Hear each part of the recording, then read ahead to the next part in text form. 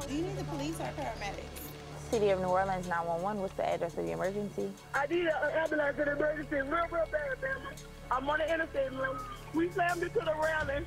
So y'all had an accident? We slammed into the side, and I can't see, ma'am. Okay, ma'am, stay with me, okay? I'm trying. Ma'am, I just sent a ticket to your phone so you can give me your location. Once you click that, I'll be able to see exactly where you guys are. My phone is so bloody, ma'am. Oh, Jesus. We need help, man. Help is on the way, ma'am, okay? They're on their way. All right. I beg you. So we're going to a wreck on the interstate. Hopefully no one's injured. Dog. Wrecks up here can be pretty bad, man. Dude, when it's raining. And it's raining, too. I hope it ain't too bad. I guess it's going to be on that side. Well, it's gonna be, it might be on that little loop right there. Oh, yeah, you can see it. I know we're going to get to that, pimp. You can show us an area. We see it. It's on the little flyover. Just give us a little delay. We're trying to figure out the best way to access it. Yeah, well, just be advised. He's saying a head went through the windshield. Oh, whoa. A head went through the windshield? You gonna back up the ramp or want me to get out and back you? Me and Joe, we responded to a call for an SUV that just hit a guardrail. And they're telling me that the patient head went through this windshield. I'm thinking, does this lady have some type of head fracture? So Joe and I need to snap to it. We're gonna have to walk up the on-ramp.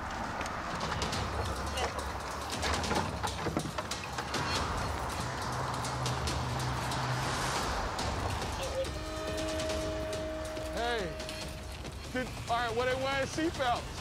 Say, fam, you wearing a seatbelt? What's up? What's up? You don't? I took it off. Oh, look. She's bleeding real bad. All right. 50 contact, trauma activation. We got you, baby. We got you, love. Thank you. Are you able to stand up? Oh, yeah. Any neck or back pain? Let that stretcher down. I see that, brother. We got her, okay? Did you get knocked out?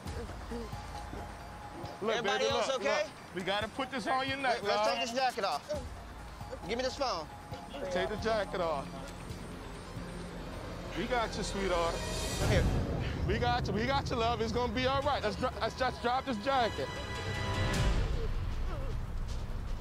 You gotta lower your head, hold it out. All right, let's get her on the stretcher. Come on, love, come on, baby, we got you. You just stay in there and I'm gonna turn the stretcher towards you. We got you, baby. The patient's talking to me, so that's a good sign. But she has a major laceration to her forehead. There's a lot of blood, and so it's really hard to tell what kind of injuries she really has at this point. All right, my name's Joe and that's Titus, okay? And we're gonna take good care of you. What was your name again? Danielle? I can remember that because that's my sister's name. I know you're scared, but everything's gonna be all right, all right? We got you. All right, Joe, how you been, dog? I'm gonna go do it. Yeah. You having any trouble breathing? No? Yeah, we do. Here you go. All right, baby. Legs and arms. You said, did you pass out at all? No? Nice deep breath. I got you. All right, cool. Let's get it. If you bandage that, I'm gonna start an IV. Here's your Krelix. Let me see this arm. Hey, hand me a head block. I got you, baby. Hey, Danielle, just keep talking to me, all right? Keep talking, D. We about to go to the hospital. You got it? Come on. All right, big stick. Good job, D. You're doing good, baby. Now, keep talking. How old is your kid, baby? 4 years old? I got a little 5-year-old too, love. We want to keep her talking because we want to monitor her alert status. And this lady wants to live. You can see it in her face, the way she's talking and the way she's calm. She's telling us everything that we need to know. And the more information that we have, the better chance we could do to save her life. How old? Nah, we good. Thank y'all, fella. Trauma activation. It takes a lot of force to go through a windshield, so I'm really concerned about what's going on inside of her skull. I'm thinking I need to get this lady to the trauma center as quickly as I can because at this point she needed a CAT scan like yesterday. Try to get an IV on you before we get there, all right? You left your veins at home, huh? Yeah, you are hard to get. If you'd have knew all this was gonna happen, you'd have brought them with you, huh? I got you laughing, that's what I want. Keep laughing for me, okay? You're gonna be all right. 1022 by the blue. Come on, let's go. Going on a little car accident. See a lot of lights down there already. There's been a 3-car collision on the expressway off-ramp. I can't tell what the hell's happening, dude. Let's see what we have, man. Yeah. Oh, yeah. That's a pretty bad cut. What happened, dude? I'm sorry, dear. What car was she in? She was standing up. She was standing behind the car, and the car came and smashed her. What's her name? Hope? Hope. Her name is Hope, yes. Hope. My name's Dan, okay? I'm the paramedic that's gonna take you to the hospital, all right? We're gonna do a bunch of things, okay? You're gonna get some IVs, and we're gonna go to the hospital where a bunch of stuff's gonna happen real fast, all right? She has a crush injury to her lower leg. Her leg below the knee was actually split open. Are you gonna cover? Are you hurt? The airbag is split on my head. All right. Do you want to go to the hospital by ambulance? I want to go with my sister. This is your sister. All right, we're gonna take her. All right. Dan, I'm gonna have everything. I'm gonna have everything in the truck set up for you. Great job. Sugar, wait right there by them doors for me. If you're coming with us, get in that seat. I'm sorry, Mom. I just want you to take nice deep breaths. Wiggle you, there you go. Can you feel me touching your foot? Which foot am I touching? That's right. You feel me over here? Good. You're gonna be all right. Hey, look, we have your sister with us, all right? So you were standing at the back of your car, is that correct?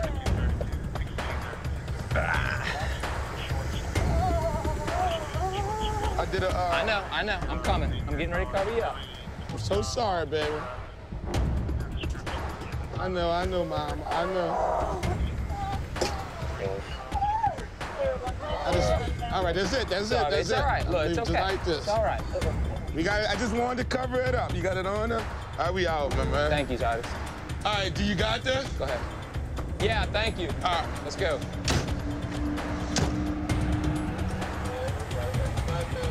Big stick, 1, 2, 3.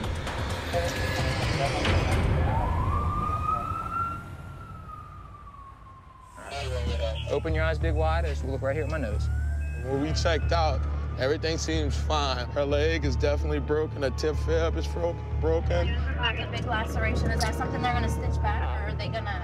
That's gonna have to do a skin graft, yeah, definitely, because that's like totally just gone. She has a pretty traumatic injury to her right lower leg. The soft tissue and deep tissue is pretty destroyed.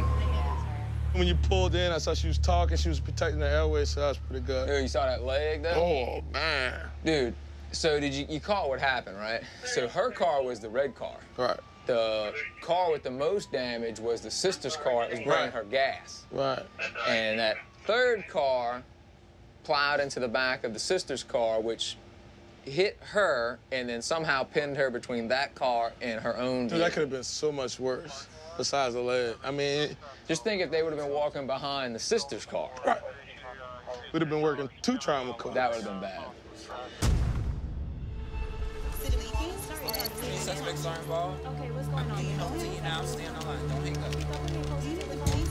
City of New Orleans, 911, which location of the emergency? Oh, can y'all send the police? That accident just happened on the Franklin Avenue exit. He need an ambulance ASAP. Yeah, we got a call about it. We're getting somebody out there to help now, okay? Been right to a motor vehicle accident on the interstate. I hate going on accidents, especially on the interstate. Really dangerous. That's the left lane blocked, and just past the Mack truck, and it's on the right lane and right shoulder. All right, we got our rescue truck on scene. He just happened to be in the area. He just advised that there's 1 trauma activation so far. 20, put me in the area. Hold still. Hold still.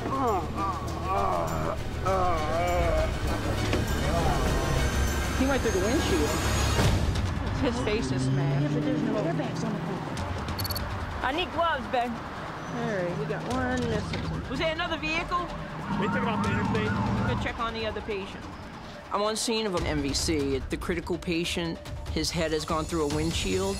The crew already has their patient, so I need to go check for a second patient. Hey guys, so The other guy is in the car. Were you guys involved in it? No, I just came between them. Okay. He's stable. 6220, send me a second unit, please. Union traffic is I-10 west, but me for another vehicle accident. State someone's on the ground. From 2 to 30. Oh, God. The second patient is stable, he's not critical, so I call for a second unit and assist with the critical patient.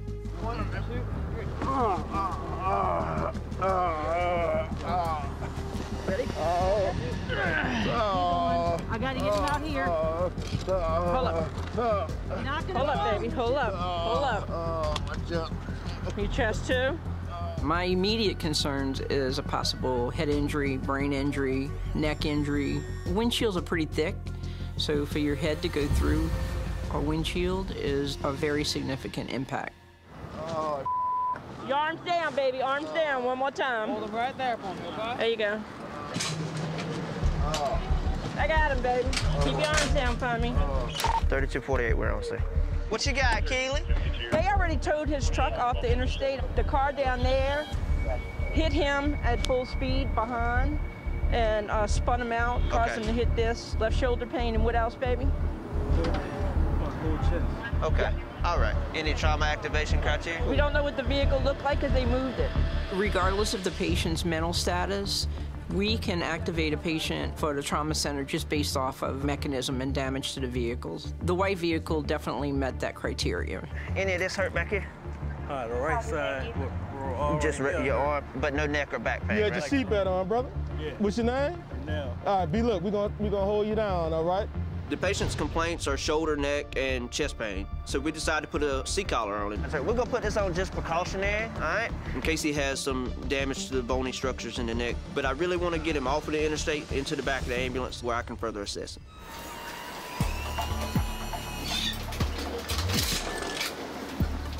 Now look, just to make sure, so does it hurt? So your chest hurt, all right? What about any stomach pain? No? Does it hurt to breathe? A little bit? All right. 7 minutes. Temple. It's important to get the trauma activation right. We don't want to trauma activate everyone because then we tie up a lot of resources that patient may or may not need. But I decided to err on the side of caution and call the trauma center and see if they want to trauma activate this guy. University Medical Center, New Orleans EMS trauma activation. Go ahead and proceed to EMS triage. Temple? I'm gonna run down here and take a look at his van. All right, brother. We're gonna get you to the hospital, okay? You were at work or you getting off? I was going back to the yard. Going back to the yard. Didn't make it, huh? All I knew was just somebody hit the back of the truck. You're just chilling, and next thing you know, bam. But get there. All your vitals look good. Your lung sounds are good. You got a little bruising right here, okay? All right, yeah, he took a good lick. He had airbag deployment, and like the whole front end of the delivery van is pretty much gone. I guess from him, hit the guardrail. Is there any trauma activation to that vehicle? No, not really. There's some damage to the back of it, but it's minimal. Nothing that meets your report. All right, so they're probably not going to activate you once I tell them that, all right? I'll relay the information that Keely gives me to the doctors and let them know that the vehicle didn't meet trauma criteria and let them determine how they're going to proceed with treating this patient. Hopping off the interstate now. We're going to be pulling up, okay? You might go to an 830. It's for an MPA. Doors are jammed. Patient is conscious and breathing. 10-4, chosen route from Rampart and Barracks. Need 2 transports. I take the door off, drive out. So it sounds like they definitely got 2 people. We received a call for a motor vehicle accident with entrapment, meaning that they were occupants of one vehicle that were unable to get themselves out of the vehicle. 10-4, 2255. What car is he? Oh, yeah, it's right here. 2255. When we pull up on the scene, I see a car kind of like up on the sidewalk that had collided with a light pole. What is hurting you right now? At the top. Why are you sitting like that? Is it more comfortable for you like that? I got knocked sideways. Until we physically be able to touch the patient, we're still at a loss. Like, you know, we don't have a clue what's going on. The gentleman driving the vehicle, that's your son? Okay. The driver was not able to get out. He said he had too much pain in his back to try to climb out the passenger side. So Chris on our rescue unit is on scene to help extricate the driver from the vehicle. All right, baby, try not to move too much from me, right, Mama? You didn't get knocked out, right? All right. We was concerned that a lot of things could be going on. Something hit him that hard for that car to ball up, so we don't know what's going on until we physically be able to touch the patient. We're still at a loss. Like, you know, we don't have a clue what's going on. Ready? 1, 2, 3. Hey, look, my man, we're gonna get this under your butt. We're gonna slide you back towards me, and my people gonna pull you out, okay? Right now, we're putting your son in the truck with us, and we're gonna go. Listen, you're gonna feel like you're falling on this bench, but you are not gonna fall, okay? You know, you prioritize things. Even though we was mainly concerned about him, because the impact was on his side, we know we won't be able to get enough information until we secure his moms. So let's get her out, get him to calm down, and then let the call just run, you know, smoothly. 6247.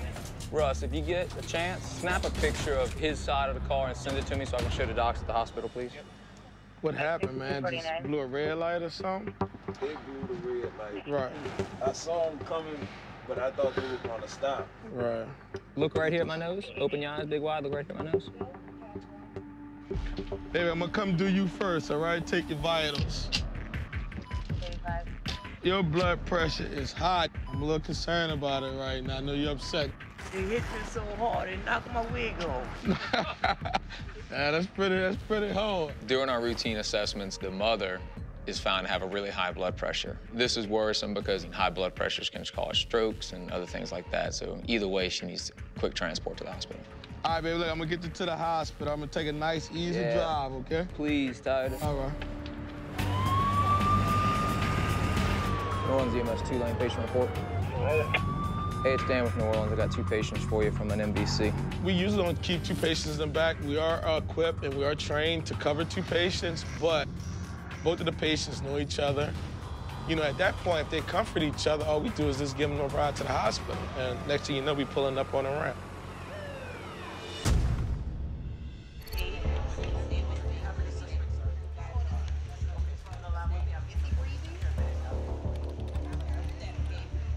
City of New Orleans, 911. What's your emergency?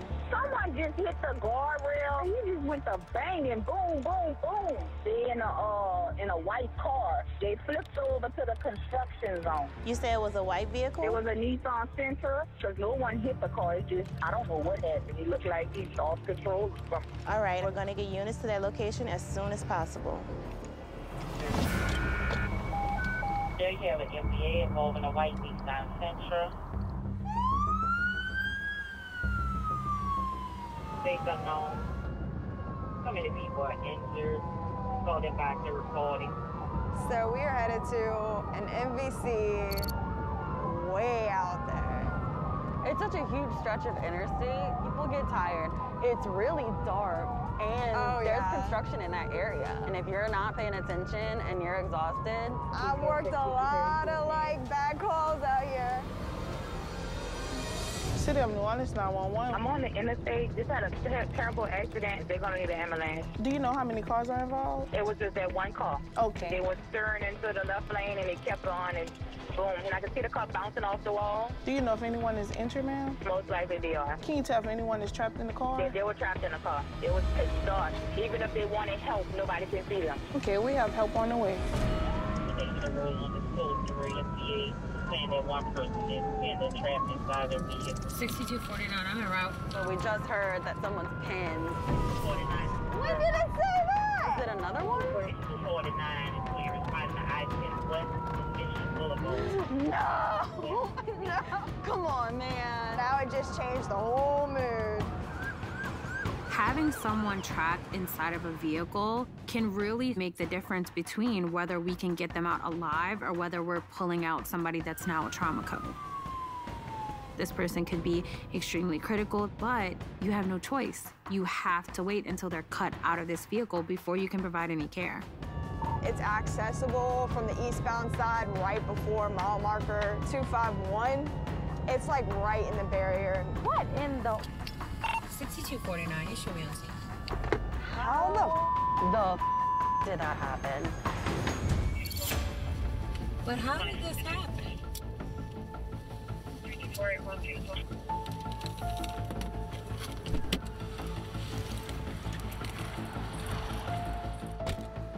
Hi. Hey, what happened? Got wrecked. You okay?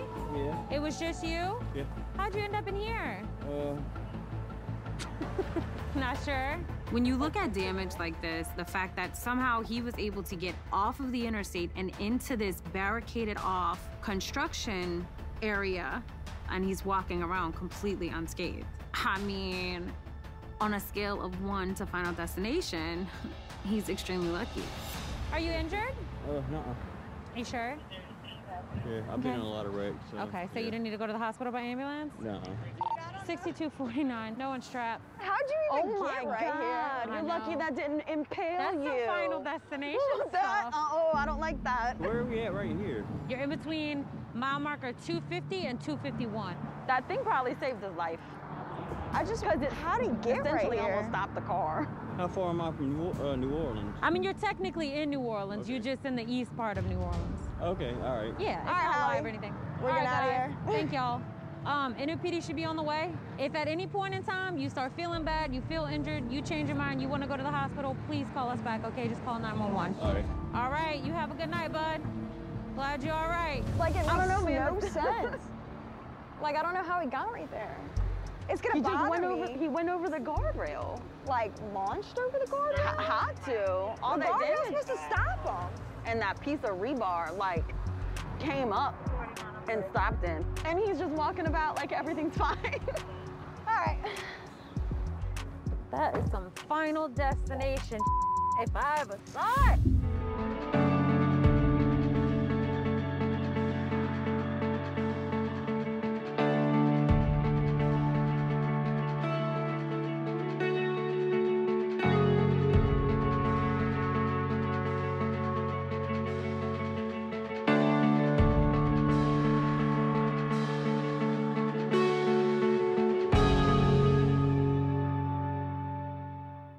Be safe, be strong. Let's do this. Get that stretcher in here. You're gonna bleed to death. Grab the nozzle, grab the nozzle. They're not dead. I can work with that.